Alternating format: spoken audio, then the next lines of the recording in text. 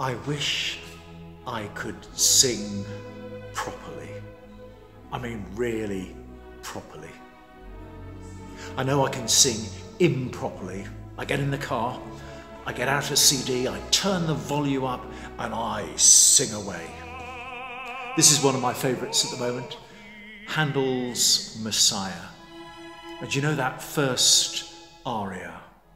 Comfort ye, the tenor sings, comfort ye, bring comfort to my people. I love it. I don't sing it in tune, but I love it. And then the first part of the Messiah draws to a close with a beautiful duet. The soprano sings words that are so needed and important for us now. She sings, well, let's hear the words read for us now. Jesus said, "Come to me, all you that are weary and are carrying heavy burdens, and I will give you rest. Take my yoke upon you and learn from me, for I am gentle and humble in heart, and you will find rest for your souls. For my yoke is easy and my burden is light." So, Handel wrote very few duets in the oratorio Messiah. There's one at the end, and this one at the beginning starts with the alto singing, "He shall feed his flock like a shepherd." Comes from Isaiah chapter 40. The alto sings that, and then the soprano replies with those beautiful words, "Come to me, all you who travailed and are heavy laden, and I will give you rest." There's a movement from Old Testament to New Testament. From the alto who promises what God will do, to the soprano who makes it real, who gives us that experience that Jesus says, "Come, and I will give you rest." Mark Oakley says that the Christian faith should not be lived in the indicative, but in the vocative. So our faith is not about telling, it's about beckoning. It's about God saying to us, "Come, come to me." Last week, I was preaching on the words from Jesus, wonderful words. Jesus said, "I am the way, the truth, and the life." But in this book I've been reading recently by Mark Oakley about George Herbert's poetry, Herbert turns that not into a statement, but into an invitation. Come my way, my truth, my life. It's a movement from the head, Jesus saying, "I am the way, the truth, and the life," to the heart, to where music lives, that we remember words that shape our lives. Come my way, my truth, my life. And that's our mission, isn't it? To move from telling people the truth to showing them how it works, to inviting them into an experience. And of course, this beckoning is two-way. We're saying to the loving God, "Come to me, I am weary. Come and make your home in my heart." But it's also God saying to us, "Come to me, and I will give you rest." So that's really moving. But actually it's the second sentence in the reading we've just heard that is so powerful.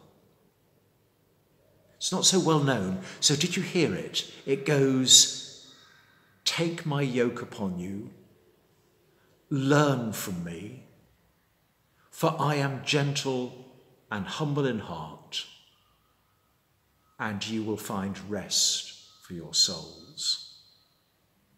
4 things. Quite tough, but they're realistic. Take my yoke and learn. That's the heart of it, that we need to learn how to trust. It's hard when you're in pain or angry or worried. I find it's even harder when I'm ashamed or guilty. And so I acknowledge that I know the truth of what I'm saying today, that God is saying, come, be with me, sit, be still, and be with me.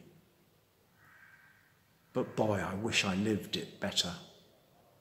I know the truth, but I don't live it well.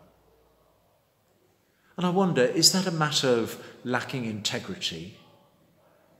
Or is it rather that it's something we need to grow into? It's often said of preachers that they want to say, I commend this faith to you, but I wish I had that faith for myself as well. So if you find this sentence hard, let me tell you, so do I. But it grows. It really does. I can remember as a 7-year-old, my parents used to take us to church, but it was always Book of Common Prayer, the old services. And I remember hearing a sentence that went, come unto me all that travail and are heavy laden, and I will refresh you. And as a 7-year-old, I had no idea what travail was, but I liked the sound of the sentence. Already, I think, God's truth was opening my ears and my heart. I wanted that sentence to be true. Come to me, all you who are weary and are heavy laden, and I will give you rest. Martin Luther said that prayer is not about overcoming God's reluctance. It's about laying hold of God's willingness. And so here once again, come to me, all you who are weary and are carrying heavy burdens, and I will give you rest. Heavenly Father, we pray for your church throughout the world.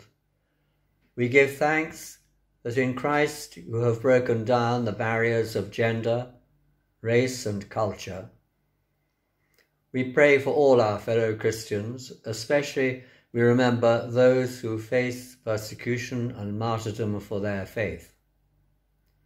And we ask for your blessing upon our bishops, Andrew and Joe, and upon our clergy, Robert, Tom, Jonathan, Brian, and Rod, and upon our ordinand, Corinne. Lord, in your mercy, hear our prayer. Heavenly Father, Lord of all creation, we give thanks for the nations of this world, for the rich variety manifest in the human race. We pray for all those international agencies of peace and goodwill, which strive to bring conciliation where there is strife, and healing where there is hate. Lord, in your mercy, hear our prayer. Heavenly Father, King of kings and Judge eternal, we give thanks for our leaders in national and local government. Guide them in their decisions by your wisdom and justice. We pray for our judges and magistrates, for our police, and for all members of our emergency services. And at this time we remember, O Lord, those whose duties on our behalf bring them into the risk of injury or infection. Lord, in your mercy, Hear our prayer. Heavenly Father, whose Son Jesus Christ promised comfort to the sorrowful and rest to the weary, we pray for the sick and the fearful, for the lonely and the bereaved. And as your word has taught us always to be mindful of the stranger within our gates, we pray for the homeless, for refugees, and for all who are alienated by society. Lord, in your mercy, Hear our prayer. Heavenly Father, in whose presence the saints forever sing their alleluias, we remember those known to us who have died recently, and those whose anniversaries fall at this time. Rest eternal grant to them, O Lord, and let light perpetual shine upon them. Merciful Father, accept these prayers for the sake of your Son, our Saviour, Jesus Christ. Amen. The peace of God, which passes all understanding, keep your hearts and minds in the knowledge and love of God and of his Son, Jesus Christ our Lord.